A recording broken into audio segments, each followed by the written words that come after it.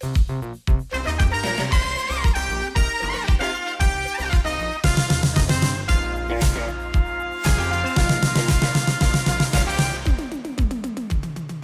everybody, it's the War Hipster here, coming at you with another Contrast Plus painting tutorial, and today we are painting Braggit's Bottle Snatchers, the Rabble-Rowza.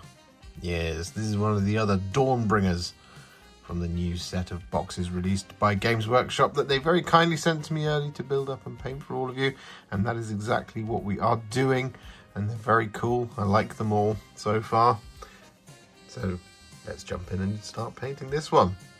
It's been primed in grey cere, because he's quite a cold little guy. He's quite an evil little boy. And the colour we're going to be using first is Gutrippa Flesh. And we're just going to apply this over the top of all of the goblin skin.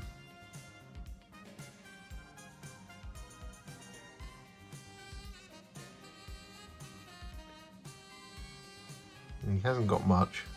Well, he's got quite a bit hiding around underneath his robes, but most of him is robes. This is really just his hands, his arms, his face, and his feet.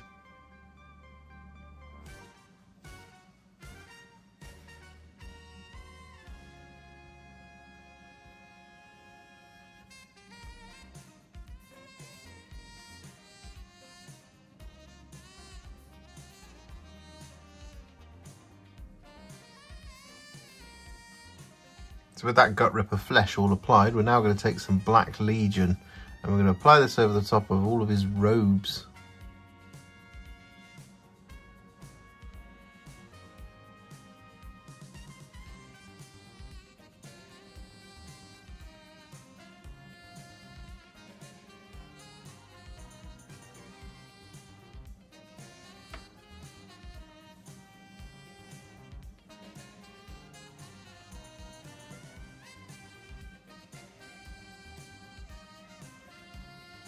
So with all that Black Legion applied, whilst it might seem like a slightly weird time to do this now, because he's a little bit fiddly getting in there, what we're going to do is we're going to shade all of the skin using some Biel-Tan Green.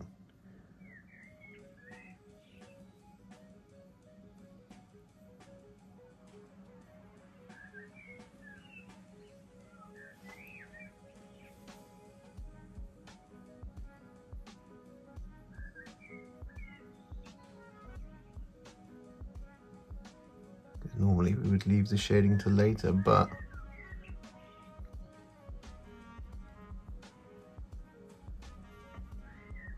he is just a little bit fiddly.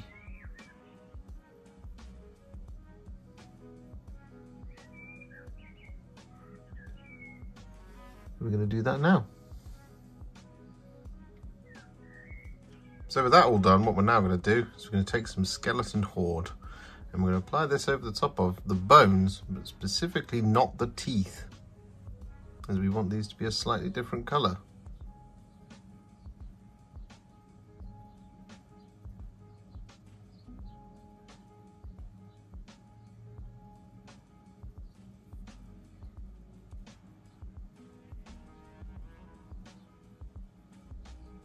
And so with that now done, we're going to take some Agrax Earthshade and we're going to apply this over the teeth and little ropes and things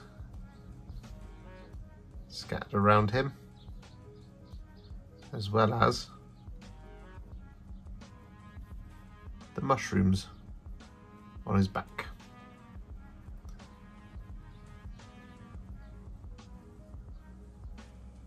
With all of that Agrax Earthshade applied, we're then going to take some Wyldwood and we're going to apply this over the handles of his weapons.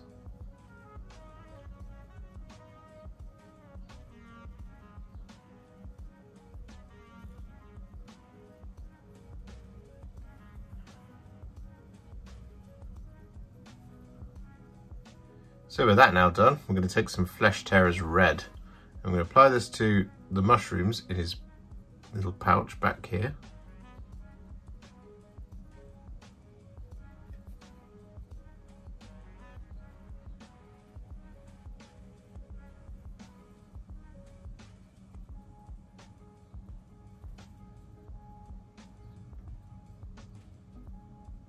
like that. And we're also going to apply this over the entirety of the little bat squigs.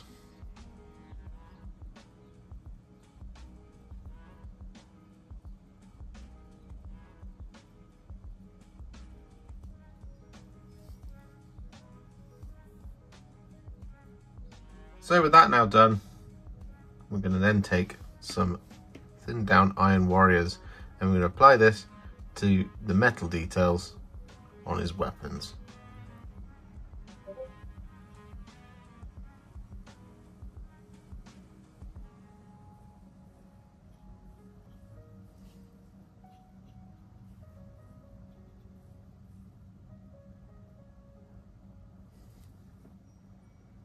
And with that then done, we're going to take some Balthasar Gold and we're going to apply this over the top of the little casing here on this tooth.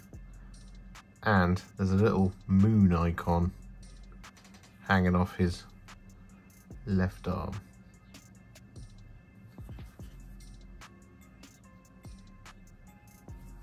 Just down here. So with that done, we've mostly got all of the base coats on. However, we do have a little bit more to do to take him up to War Hipster Battle Ready. And one of those things is to take some Leviathan Purple. And we're going to apply this over the top of the wings of our bat squigs. So we're just going to get in here and apply this all over. And it's going to look very, very dark, but that's intentional. So we're going to apply it over like that, coming up to the middle. Going to apply it over the spine of the wing.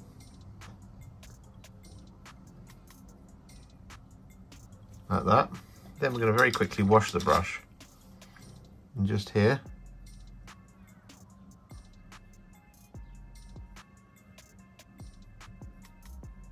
We're going to smooth out and remove some of the paint. Just like that.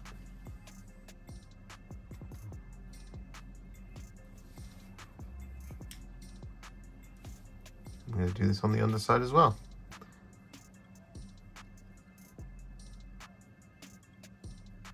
So with that done, we're then going to take some Carroburg Crimson. I'm going to apply this over the rest of the squigs.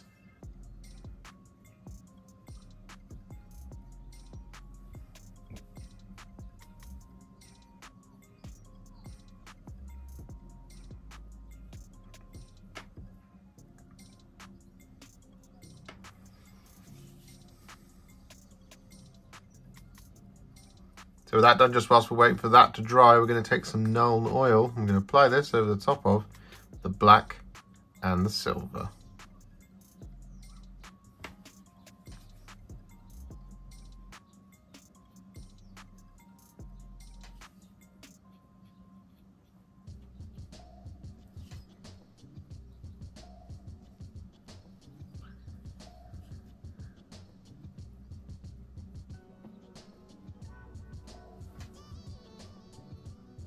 And so with that done, we're going to take Agrax Earthshade once more, and we're going to apply this over the top of the Balthasar Gold.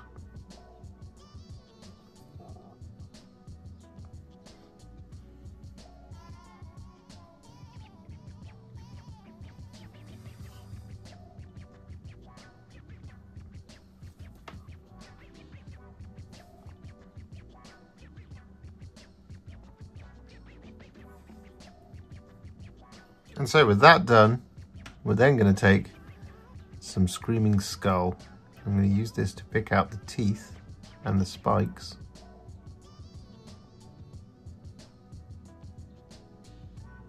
On our squigs. And with that done, we're then going to take some Flash Gitz Yellow. I'm going to apply this over the top of the eyeballs.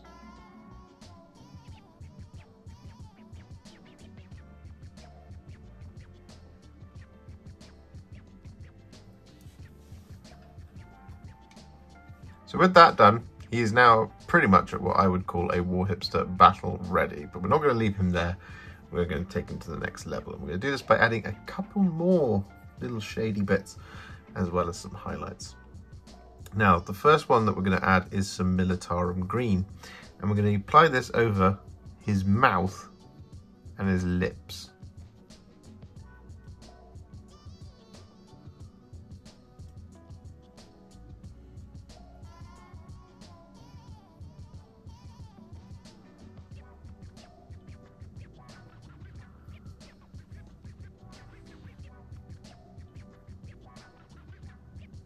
And with that done, just whilst we're waiting for it to dry, we're going to take a little bit of Briar Queen Chill. And these little kind of suckers on the skull, we're going to now pick out.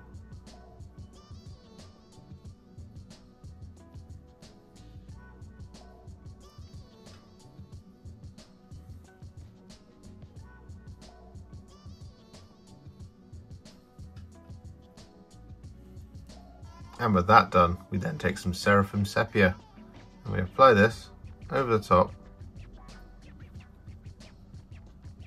of the skull.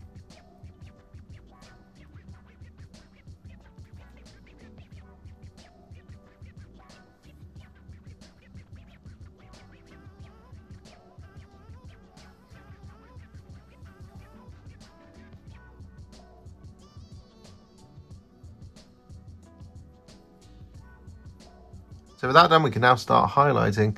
And what we're going to do is we're going to start by taking some thinned down Nurgling Green. I'm going to use this to pick out all of his skin.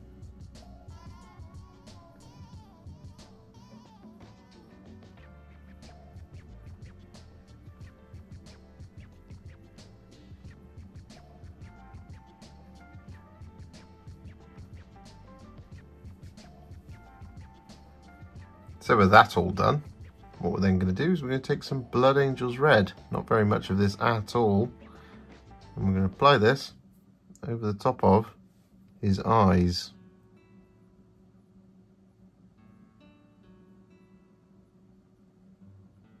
And with that done, I hope you'll forgive me, but I completely forgot to add some Ionrach Skin as a little spot highlight to all of the goblin's flesh. Now mercifully, there aren't many of these bits to do.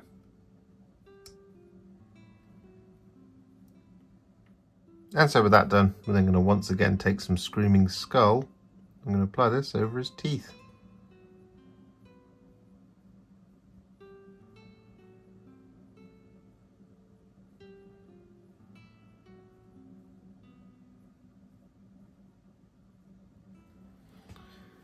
So with that now done, we can move on to all of the black details. And the colour we're going to be using to highlight these is some thinned down Dawnstone.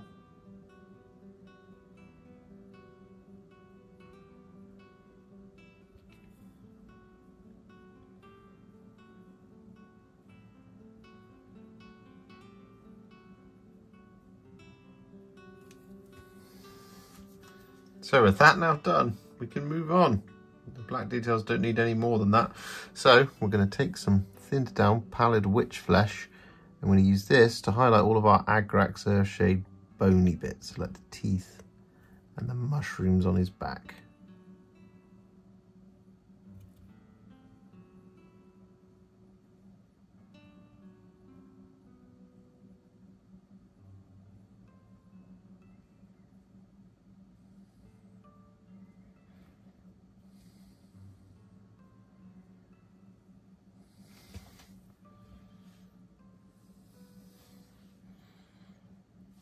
And so with that Pallid Witch Flesh all applied, we're then going to once again take Screaming Skull. And we're going to apply this as a highlight to the skull. But it's not really screaming anymore.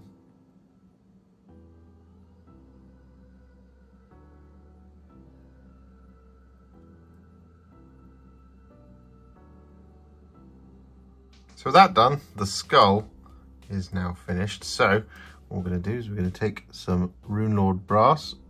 I'm going to use this to highlight the tooth and the little bad moon icon.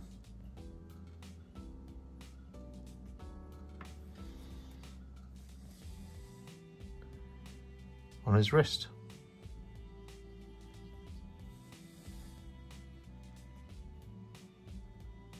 So with that now done, what we're going to do is we're going to take some thinned down Ironbreaker. I'm going to use this to highlight all the silver.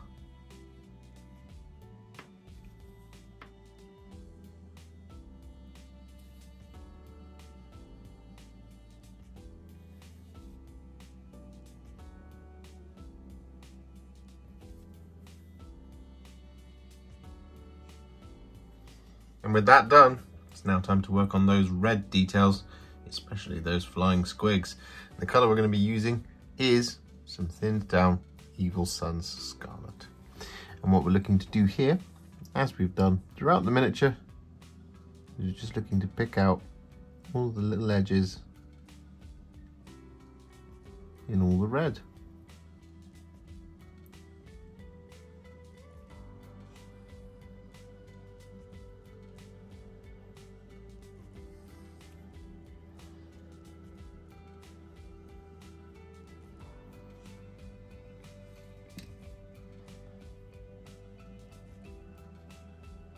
So with that applied to all of the red flesh, we're then going to take some Cadian Fleshtone and we're going to apply this to the sharpest points.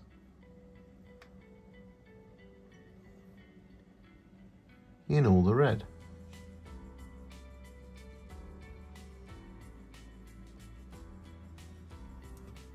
So with that Cadian Fleshtone applied, what we're now going to do is we're going to take a teeny tiny little bit of Black Legion. I'm going to apply a dot of this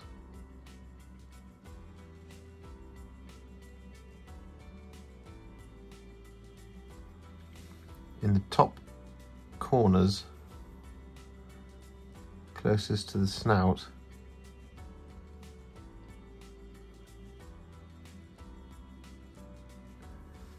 Of each of the eyes, like that.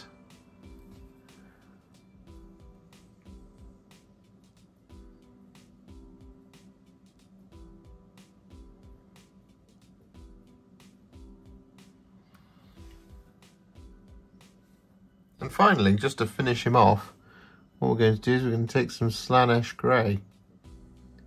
I'm going to use this to add a little highlight coming around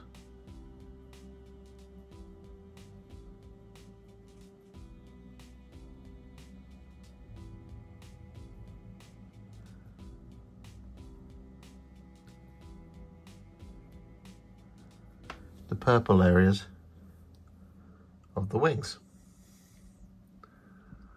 So with that done, our Rabble-Rowza is now finished. He looks great. The only thing left to do is the base, and that's exactly what we're going to work on. And it might look complicated, but it really isn't going to be. So what we're going to do is we're going to start off by taking some Basilicanum Grey, and we're going to apply this over the top of all the stonework.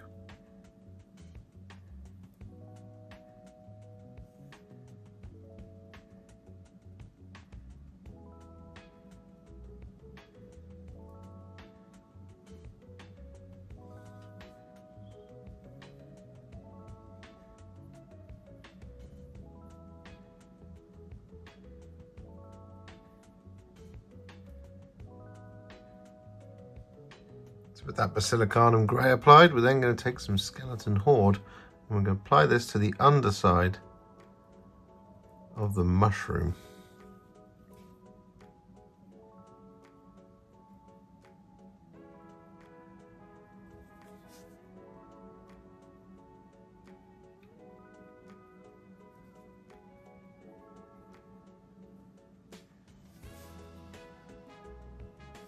And then next up, we're going to take Luxion Purple and Briar Queen Chill. I'm going to apply this over the top of the mushroom or toadstool cap. So we're going to start with the Luxion Purple. I'm going to get this all over.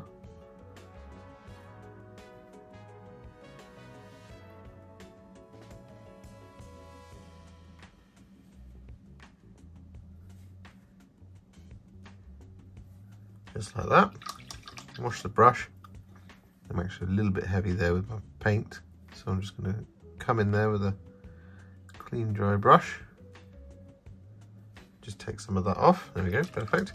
And then I'm going to take a little bit of Briar Queen Chill And towards the top of the mushroom, we're just going to apply that like this. Wash the brush, grab a little bit more Briar Queen Chill, and right on the tip, we just want to add a little bit more, like that. And so with that done, we're then going to take some Astrogranite Debris. I'm going to apply this to the negative space around the base. Well, there isn't really very much of that.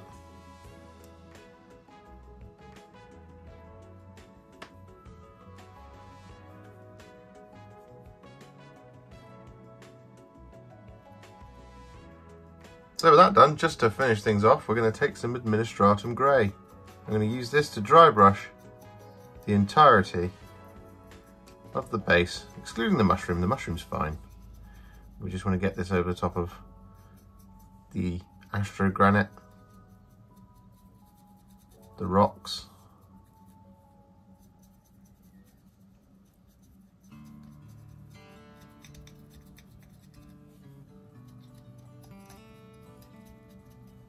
all of it.